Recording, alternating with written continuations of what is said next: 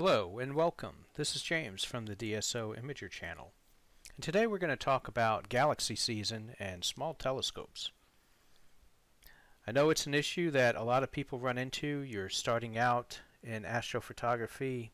You do your research. You follow the advice that a lot of people give you, which is to get a short focal length refractor, or maybe you're running a DSLR with a roughly 200mm lens or so, and galaxy rolls around and you're at a loss as to what to take pictures of. There's nothing big. There's no giant nebula that you're used to. In the winter we had all the wonderful stuff around Orion like M42 and the Horsehead, and now those targets are far in the west, and you got these little tiny galaxies, and they seem kind of silly to take pictures of. Well, I'm here to tell you that there's actually plenty of things to do in galaxy season at shorter focal lengths. What you really need to do is adjust your expectations and perspective a little bit. And what you really should be aiming for is wide field shots. So yeah, if we take a look at some of these more popular targets, right? M81, M82, a lot of people go after that. Let me go ahead and get a sensor on there. So this is the square. This square represents using a Stellarvue SV70T. That's my 70mm refractor, 336mm focal length. And that looks like the sensor that we have on there right now is an ASI 294. So this is a pretty typical setup here, and yeah, M81 actually works out okay. Now a lot of people shoot M81. How about pinwheel? How does that look?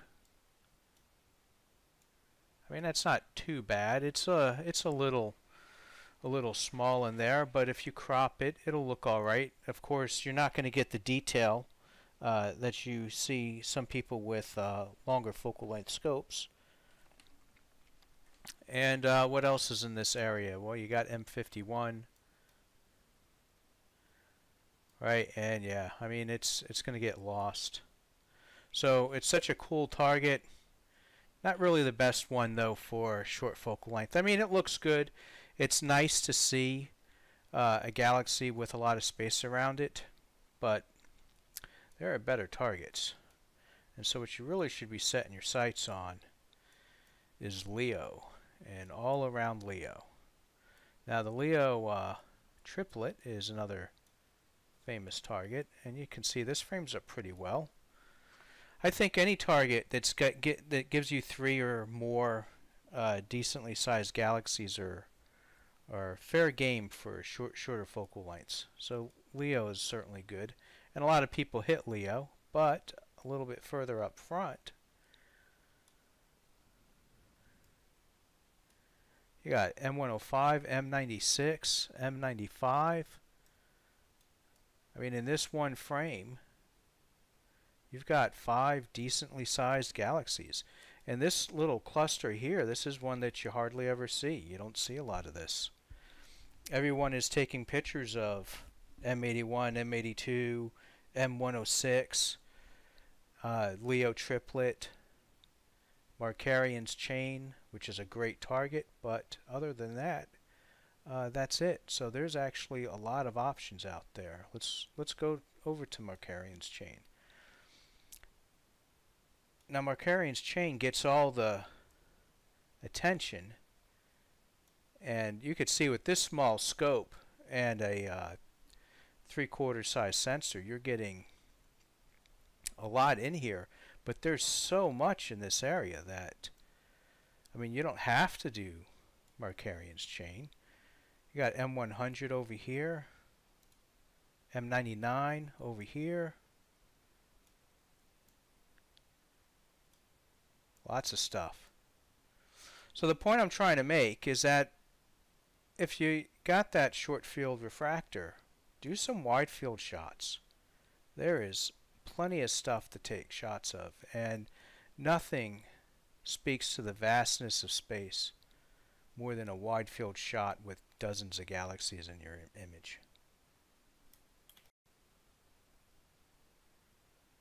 And just to give an idea of how they look, I've got a few that I can share. So there's your classic M81, M82. This is with that SV70T and the ASI 533. My skies are not quite dark enough to pull out that IFN. You can see hints of it in here, but not enough to really make it too noticeable. But this is always a good target. Now, a lot of people shoot this early. I will say this is actually a very challenging target. For one thing, you got these two pretty bright galaxies. The processing actually needs to be a little bit different for each. And the color is always a challenge to get right on M81, I think. And of course, M82 with the HA region, it's really hard to get that to show out well too. Usually what I do with stuff like this, I'll create a mask for each one, and that way I can work on each galaxy independently. This shot I took earlier in the year in 2021. There's that Leo triplet. Now this looks like it's in close, but this is also with that little 70mm scope, and I took this a couple years ago, and I was using at the time an ASI 178. So it's actually a small sensor, just a 6 megapixel sensor, but it's got the same type of pixels that the ASI 183 does. So if you've got a ASI 183 and a 70-80mm refractor, you're going to get this with more, a slightly larger field of view. It'll look pretty nice. It'll frame up real nice, and three very cool galaxies in here.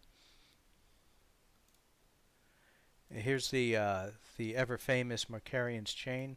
I took this a little over a year ago. This is with an ASI 1600. Again, same scope, that SV70T. And there's so many galaxies in here. It's always fun to look at these wide field shots and see all these little galaxies. If you're feeling adventurous, you can try to find out what all of them are. The plate solvers will identify most of the larger ones, but some of these really faint ones, even the plate solvers aren't going to pull up.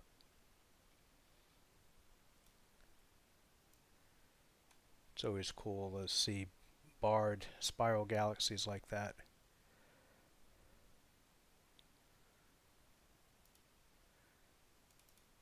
And this one I actually just finished up this past weekend. This is with the ASI 533, same telescope, SV70T. This is a 2-panel mosaic.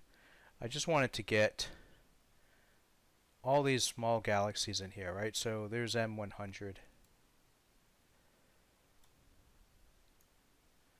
Got M99 down there.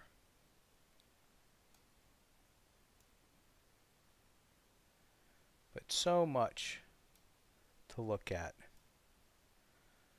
A lot of fun doing wide field shots like this.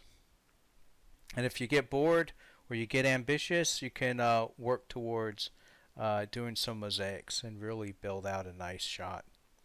So anyway, just a short video to help folks who are a little bit at a loss. When I was first starting astrophotography, I remember uttering to myself, I can't wait for galaxy season to be over. But that was like my first galaxy season, and now there's no shortage of targets out there to have fun with. So if anyone's got any questions or comments, feel free to add them. Otherwise, clear skies.